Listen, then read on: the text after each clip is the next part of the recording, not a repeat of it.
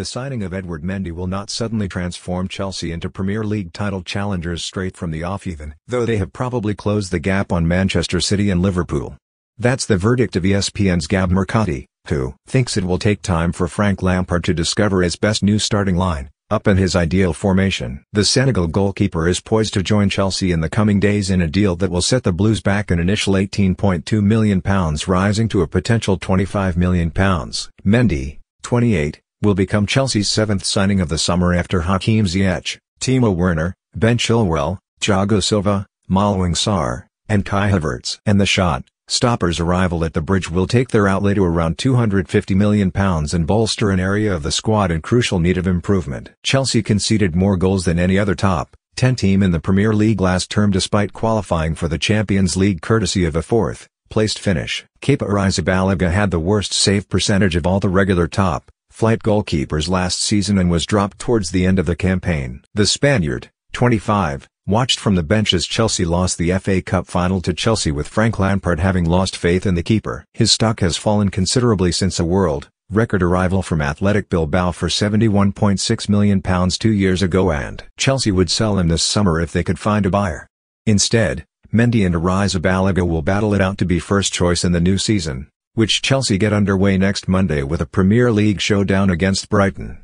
And yet while League One ace Mendy will improve Lampard's options and helps further bridge the gap to champions Liverpool and City, the English top-flight's dominant teams over the past 2 years, Mercati insists the Londoners still have a task on their hands getting the best out of all their new outfield players. With all due respect to Mendy, I don't think he moves the needle where all of a sudden he shows up and they're on level footing with Liverpool or even Manchester City, Mercati told ESPN FC.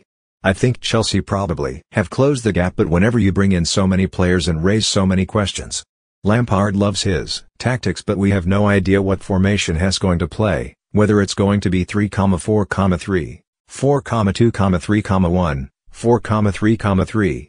And then we don't know which players are going to fit where in that formation because he has so many options. With that many options, it's really hard to judge a team. I expect Chelsea to be better than they were last year, but this is still a young team, with the exception of Thiago Silva of course.